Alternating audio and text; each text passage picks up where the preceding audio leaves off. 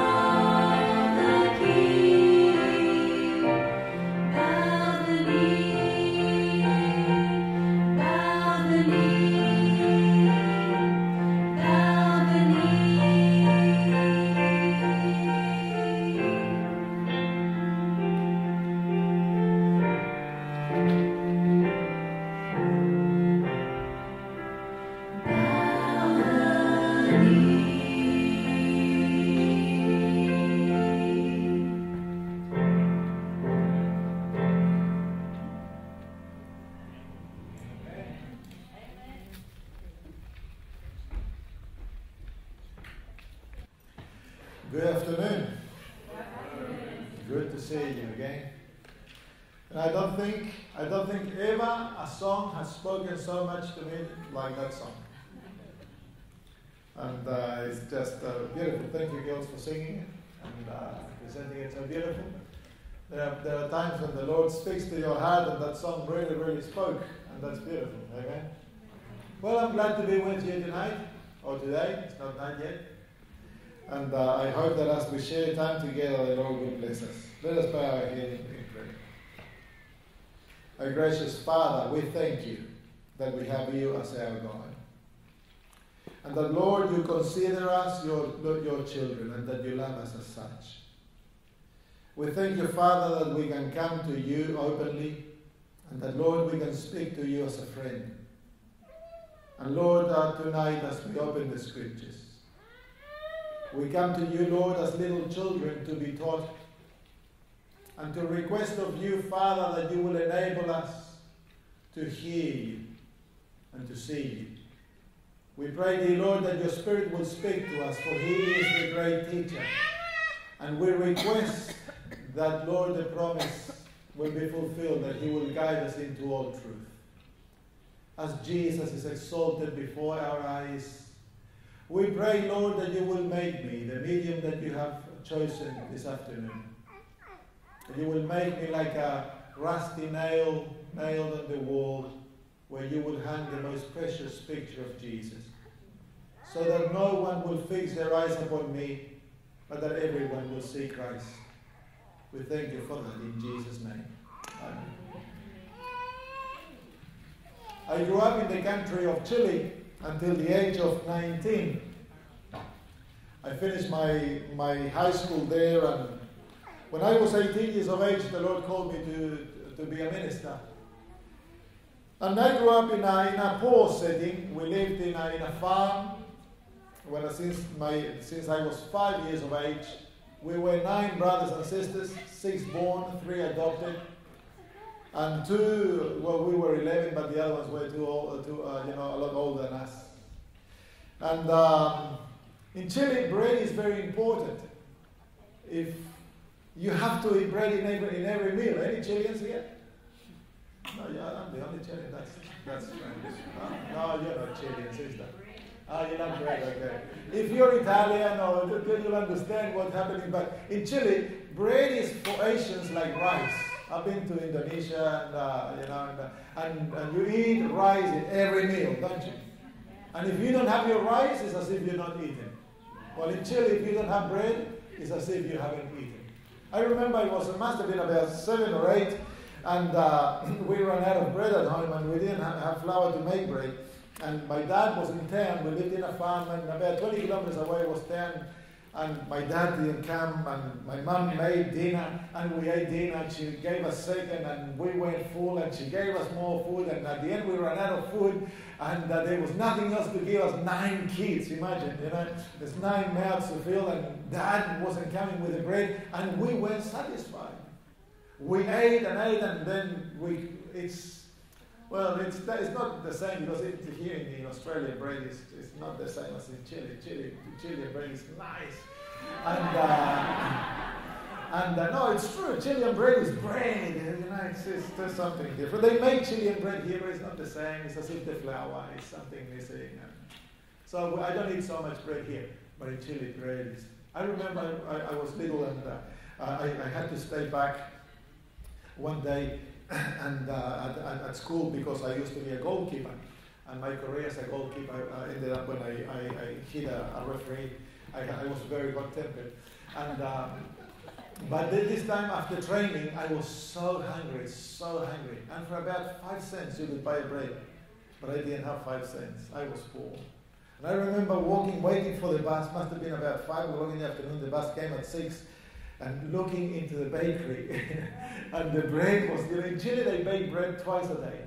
You can buy hot bread in the morning and hot bread in the afternoon. Around 5 you can buy hot bread again. So you walk out of a bakery, outside of a bakery, and the smell of bread is like heaven, but when you don't have the money, it's like hell. It was hard. I didn't have the money. We were poor. I grew up with hand-me-down clothes. And the hand-me-down clothes came from a nephew who was fat and 2 years older than me, and he had a big foot. And I remember once they gave me a pair of sand shoes, and I was so glad because at home they used to buy us only once a year shoes. And those shoes were for church and for school. And they had to last you a year because there was no money to buy any more shoes. And so my nephew gave me this pair of sand shoes, and I was so happy. But they were about this much bigger than my foot. What do you do with a shoe that is that much bigger? So in order to tie them down when I played soccer, I used to tie them with a normal cord, and then I would get another cord and tie them just like this, around like that. And then one day playing soccer, I hit the ball and the shoe flew. and all the kids laughed, and that made me stronger. You know, it's not fun being poor.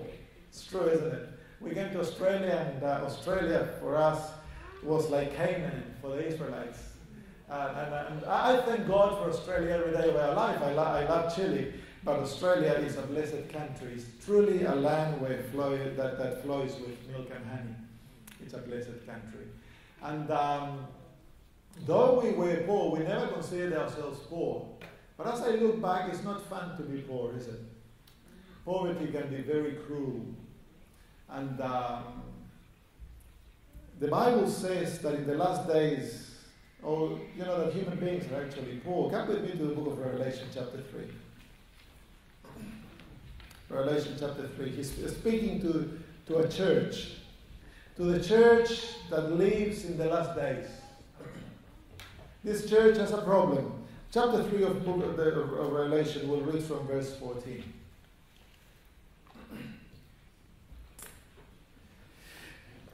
And to the angel of the church of the Laodiceans write, "These things says the Amen, the faithful and true witness, the beginning of the creation of God. I know your works, that you are neither cold nor hot. I could wish you were cold or hot. So then, because you are lukewarm and neither cold nor hot, I will vomit you out of my mouth." And now comes the problem of the church. The fact that this church is cold, neither cold nor hot, is a symptom, is not the problem of the church. Now comes the problem of the church. The problem of this church, and this church represents Christianity in the last days. It says, "Because you say, I am rich, and have become wealthy and have need of nothing." So that is the problem, that is the disease of this church. It says that she says, "I am rich, I have become wealthy, and I have need of nothing." And then Jesus says this to her, he says, "And do not know that you are wretched, miserable, poor, blind, and naked." I want to investigate a little bit this. The Bible says that the real situation of this group of people, the real situation is that they are miserable, wretched, poor, blind, and naked. Why are they like that? You know, what a dreadful situation. And I saw in Chile, I used to go to a very poor school. It was a government school, and all of us were poor there, so we all thought we were fine. But there were poor kids that believed that they were rich.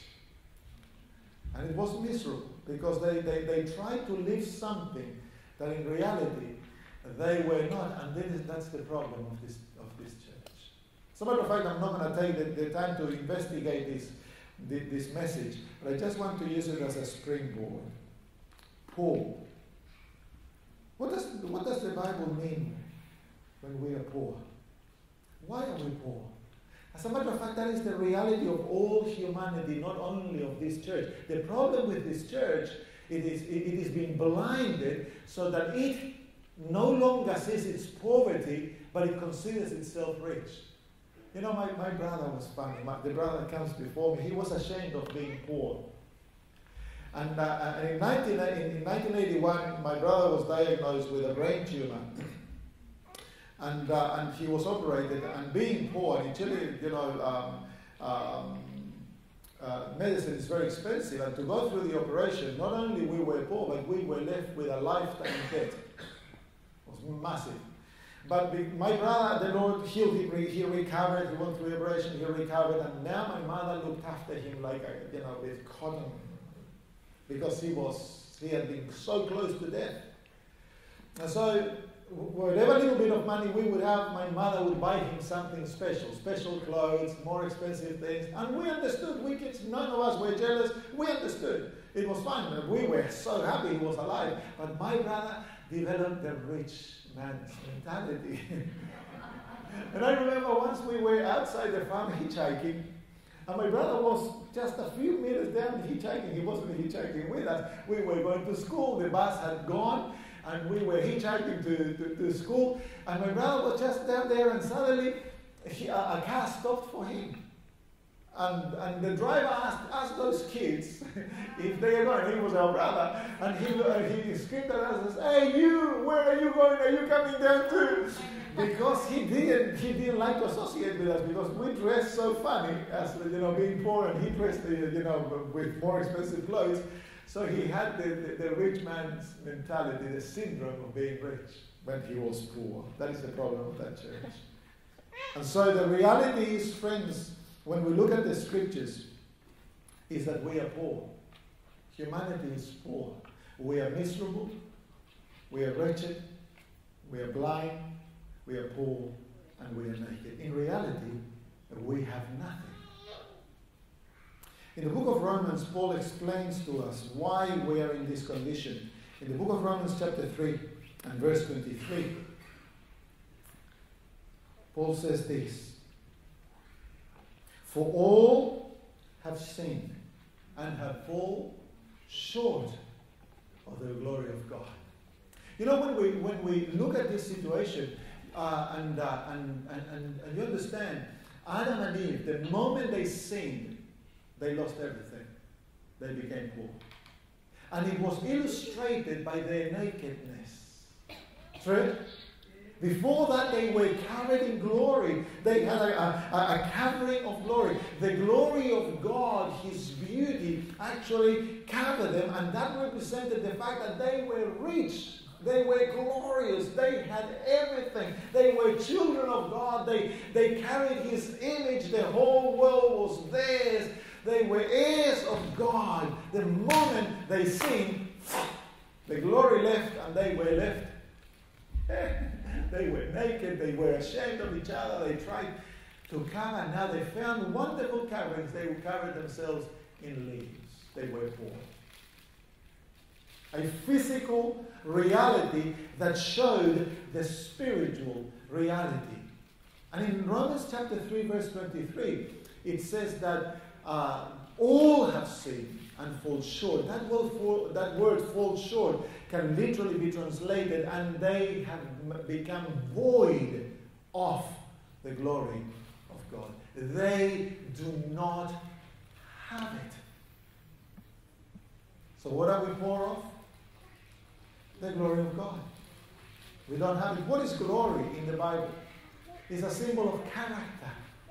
We lost that which was our richness. In the scriptures, that which makes you truly rich is not a big house, is not money in the bank, is not the car you drive, is not your status, your position in society. What makes you rich is character.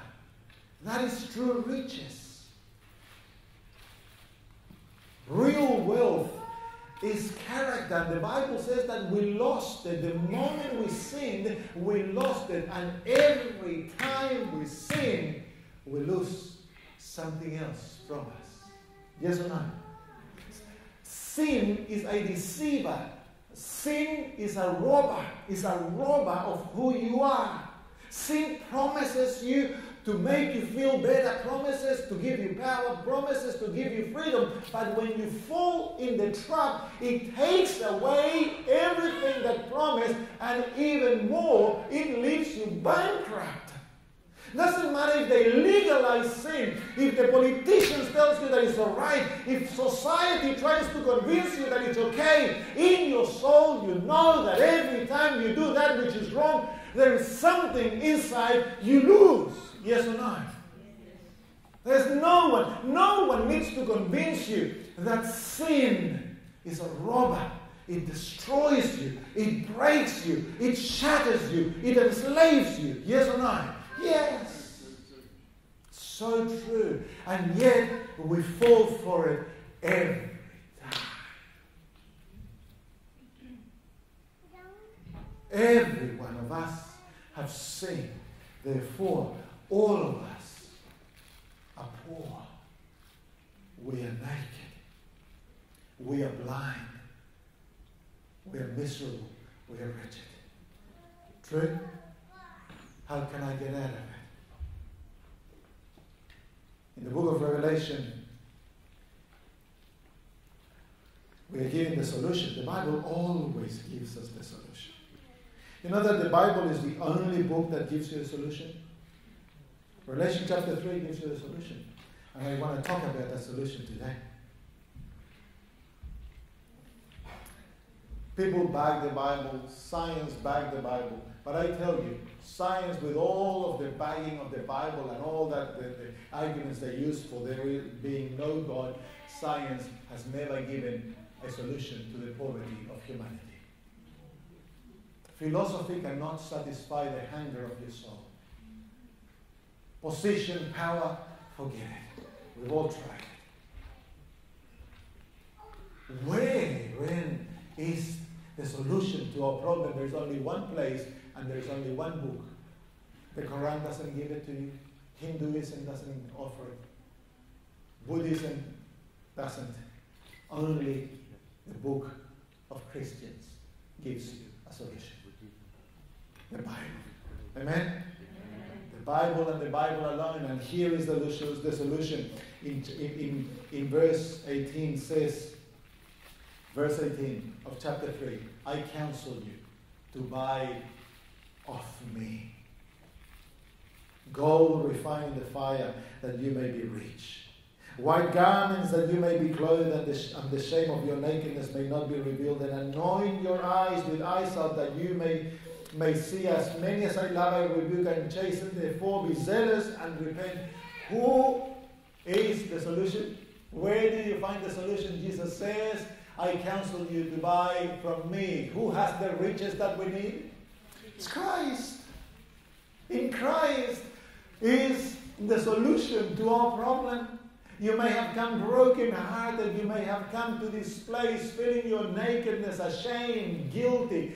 You may know how lost you are. You may be looking for answers to your life, to the questions in life, and you have searched and found them nowhere. You've come to the right place. Christ alone has the solution to the sin-sick soul.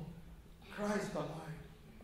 He says, come to me, all you who labor and are heavy laden. I will give you rest. You know, the beautiful thing is that Christ invites the poor to come and eat and drink for free. You know, at school they used to give us biscuits and hot milk every morning. That was a gift from the government. Pinochet did good things. And we used to love it.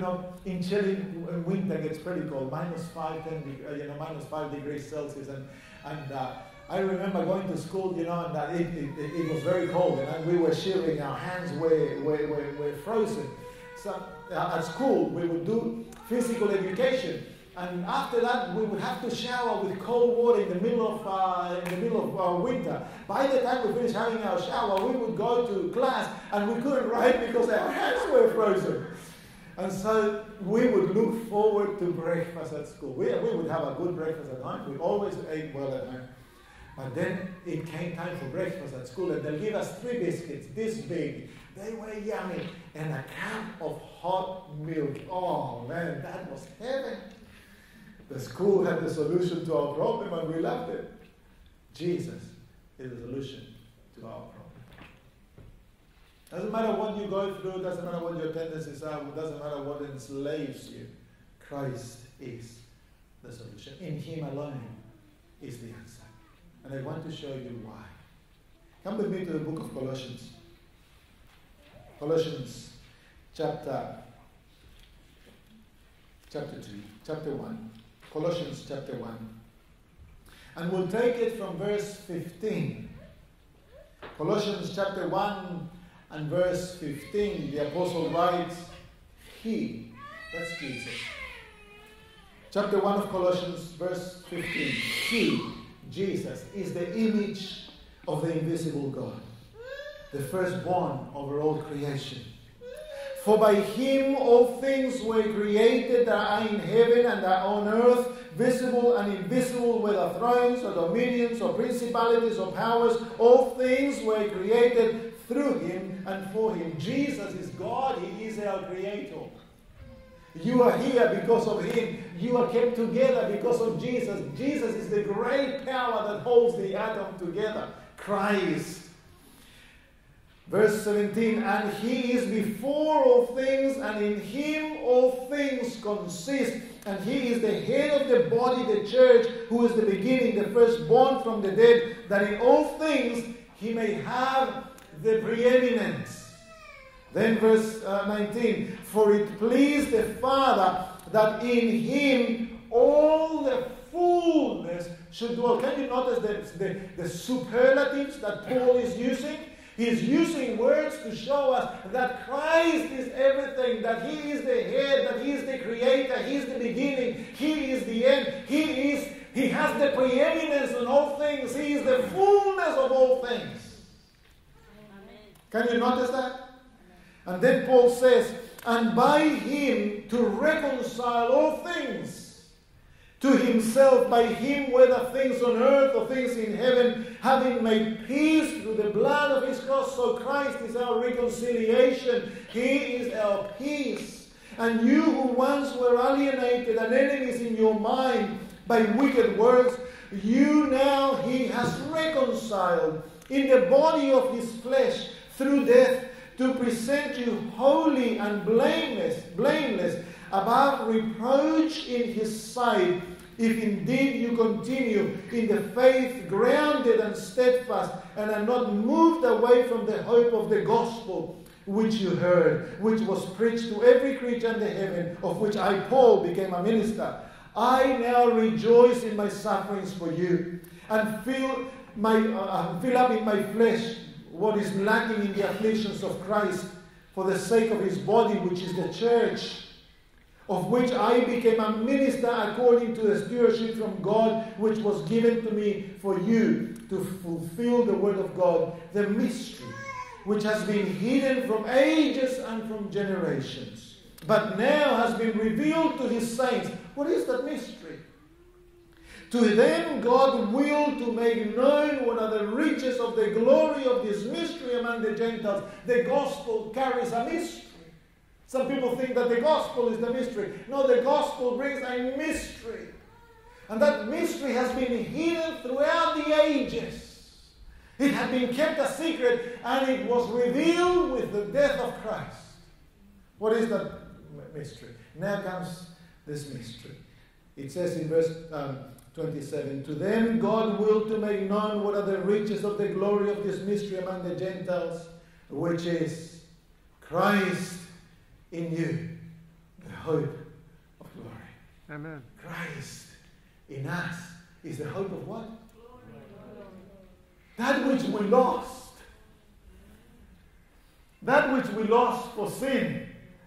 We traded our glory for sin. We lost it, was gone. We lost our right to breathe, to drink water, to eat. We lost our right to live. We lost our right to everything when we sinned. We lost our glory. Our character was gone. That which we recommended us to God was taken away. We were left hopelessly lost, and there was nothing you and I could obtain it, to do to obtain it.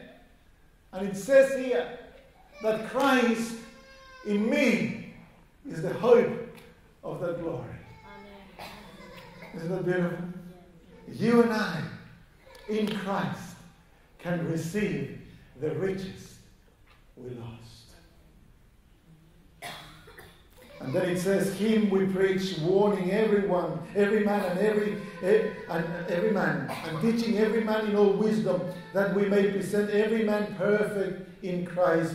To this end, I also labor, striving to his working, which works in me mightily. And then I want you to come and read chapter 2, verses 2 and 3. That their hearts may be encouraged, being knit together in love, and attaining to all riches of the fullness, assurance of understanding, to the knowledge of the mystery of God, both of the Father and of Christ. And notice now it says, in whom, this is Christ, are hidden all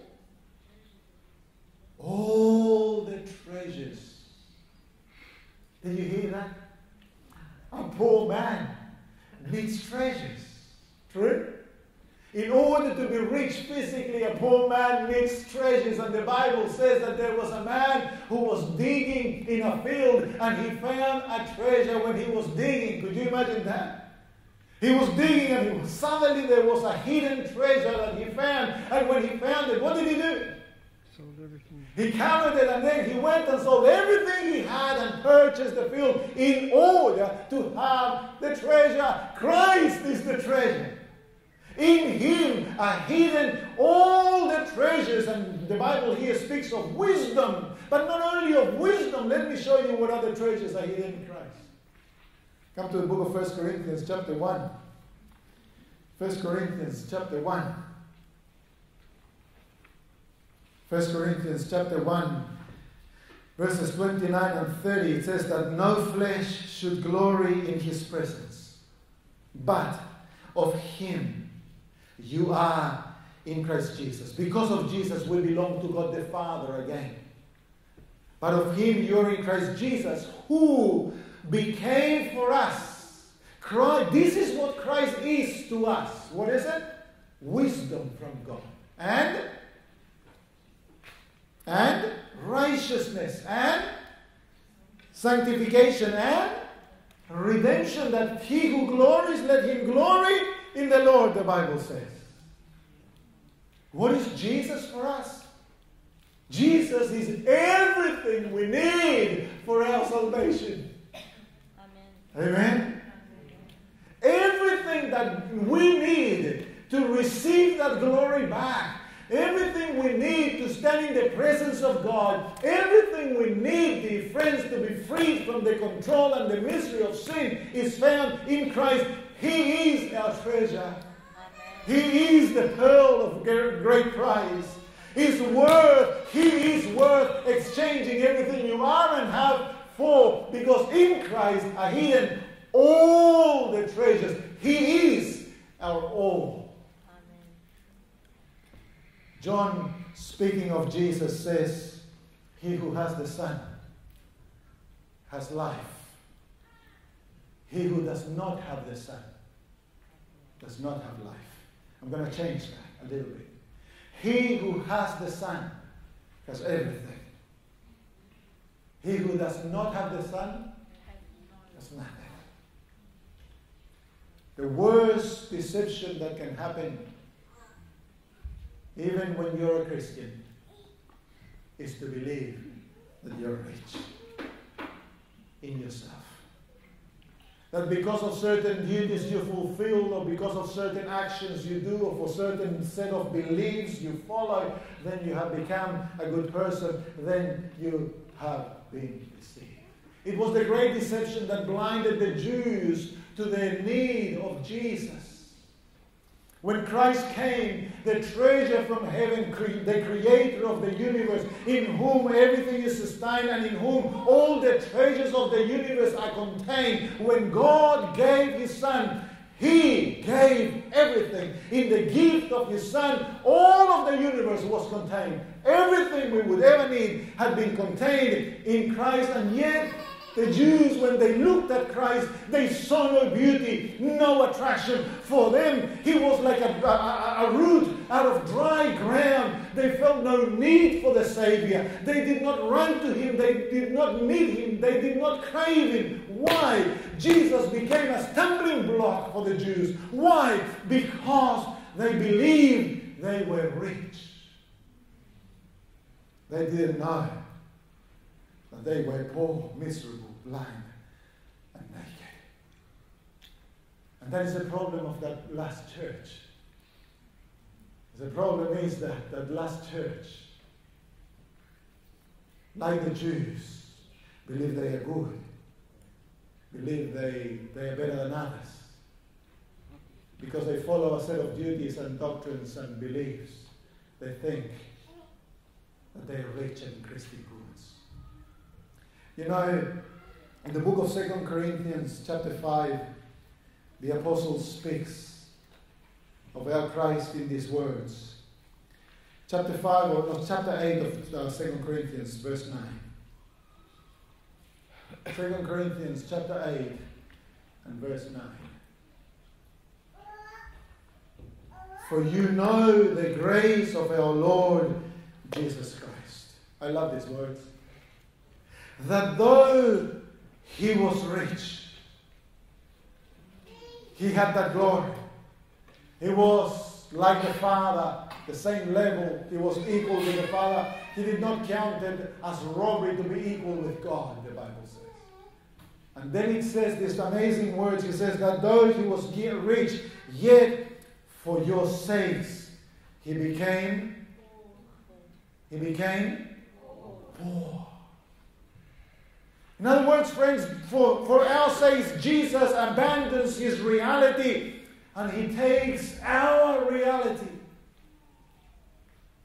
I was quite happy to abandon the reality that I had to come to a better reality in Australia. But Jesus abandoned his reality to take on our reality. He abandoned the glory of the Father to come to a world where there was no glory. He became a human. He was born as a poor human in the midst of a poor family. And dear friends, he lived as a one who had nowhere to place his head. And when he died naked. Like Adam and Eve when they sinned. Wow. What a mighty Savior we have. He saw your poverty and he says, I cannot let them die.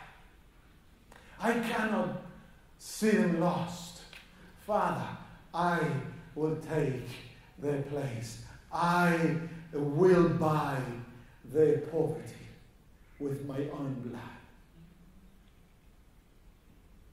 Wow.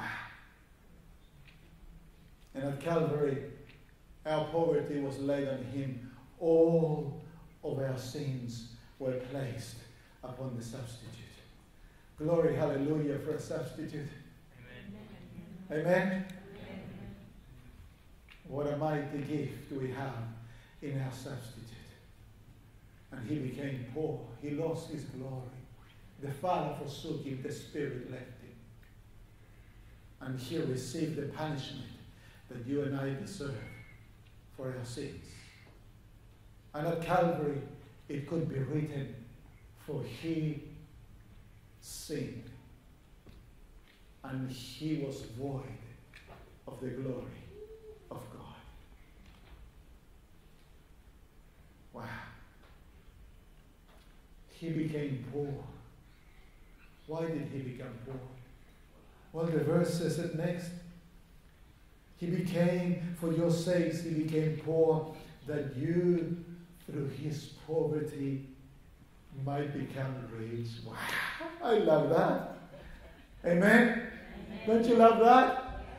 Our God became poor. He took our poverty. He purchased it with his blood. He became guilty. He was punished for it so that you and I no longer need to remain poor. But he doesn't want us to consider ourselves rich because of the things we do. He wants us to take on him. And when we take on him, then we become rich in the eyes of God. Hallelujah. Amen. Don't you say hallelujah? This is hallelujah, amen. Man, what a glorious, simple way in which God solves the problem of poverty. You know that you can solve physical poverty by taking someone and giving them the lotto, they become physically rich. But that doesn't solve the spiritual poverty. As a matter of fact, it made them even worse, poor. But Christ, and you take hold of Christ. Notice what happens in the book of Colossians, chapter 2. Colossians chapter 2 and verse 10. I love this word. This is probably one of my favorite texts in the scriptures. Gives me so much assurance because I know my poverty. I know that without Christ I am a slave of sin. I have ceased to trust in myself. There's nothing I can do of myself to lift myself from the boots out of the problem of sin. Christ is my all. And when I am in Christ, notice what it says, verse 10, and you are, what is the next word? Complete in who? In Him, who is the head of all principalities and power. When I am in Christ, what am I? What is the result of it? You may be the worst of sinners, but if you call upon Christ and you take hold of Him as your Savior, if you let Him take you by your arms and enfold you and bring you to yourself, dear friends, in the eyes of God, you are complete, you are rich. You're no longer gloryless, you're full of the glory because Christ is your glory. Amen? Amen. If there is one thing we have to do, is to trust in Jesus. Turn away from trusting and looking at yourself. The picture is too poor. It's too wretched. It's a miserable picture. Stop measuring yourself. Stop trying to be good. Stop trying to play at being a Christian. Stop it. Turn to Christ and say to Him, Lord, of myself I can't do it. Accept your poverty. Notice what Matthew 5 says. Matthew 5. There are some times I was preaching once and I said I read these verses in Luke. In Luke it's more straightforward. Matthew 5 here in verse 3 says, blessed are the poor in spirit. Luke says, blessed are the poor. Blessed are the poor. I used to ask, how can you say blessed are the poor when poverty creates bitterness, creates anger, when poverty creates jealousy? Why do you say blessed are the poor? Because, friends, the world has taught us to be ashamed of poverty. God wants us to consider ourselves blessed when we come to the realization of how poor we are. When you hit the rock bottom and you realize that you're a failure, that you cannot achieve it, that you have nothing, that everything around you is falling, that you cannot do it on your own, then heaven looks at you and says, you are happy, you are blessed. How can that be? Because theirs is the kingdom of heaven. The beginning of the road to recovery, the beginning of the road to eternal life, it's found when you and I come to the realization of our poverty. If you came today with a realization that you have failed and that you have failed God many times, if you have a consciousness of your sinfulness, of how guilty you are and how unable you are to fix yourself, I call you blessed. Speaking once with a woman who came to me broken hearted, she was a mess. For 2 hours she told me her life, horrible life. Then I looked at her and said, you're blessed. And she looked at me and says, can you tell me that? How can you tell me that I'm a mess? I am blessed when I am in a mess. How can you say that? And then I explained the gospel to her. And dear friends, if you came here thinking that you're fine, that you're a good Christian, that you're better than others, then you're cursed. You know, in only a few months, that woman stopped using drugs, stopped using alcohol, stopped using cigarettes. When she realized that in the eyes of God, she was blessed.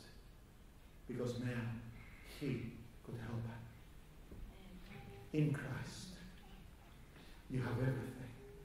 if you're hungry for a better life, if you want to change, if you no longer want to be the person you are, the Lord says, blessed. Blessed are those who hunger and thirst for righteousness, for they shall be satisfied.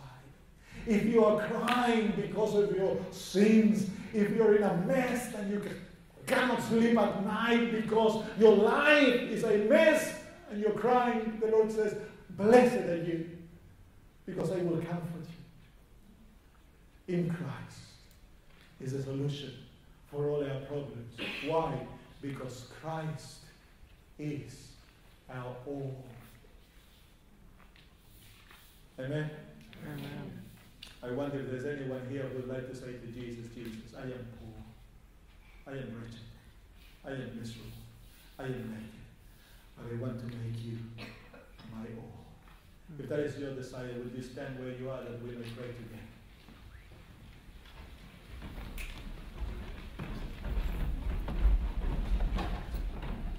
Let's pray. Our glorious Father, we stand before you in full recognition of our poverty, our need, our wretchedness, our misery. Dear Lord, we stand before you, for you have invited us, and at this very moment you are calling us blessed. For ours is the kingdom of heaven. Many of us have cried because of our inabilities, our incapacity, Father, to overcome.